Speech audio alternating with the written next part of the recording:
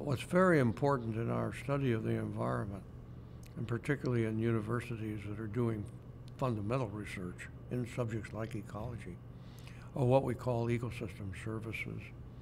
And these are manifest. It doesn't take a lot of imagination or common sense to know what they are.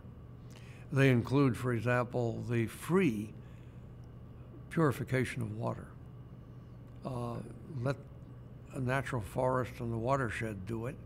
Why strip all the forest off and build a multi-million-dollar filtration plant that's always breaking down when all you have to do is let the forest sit there? The ecosystem services include the manufacture of a great deal of the food we eat. Still, most of our seafood, just to take one of many examples, and so on, through and up to creation of the very atmosphere we breathe, which we can screw up badly if we take too many of the atmosphere-creating organisms away.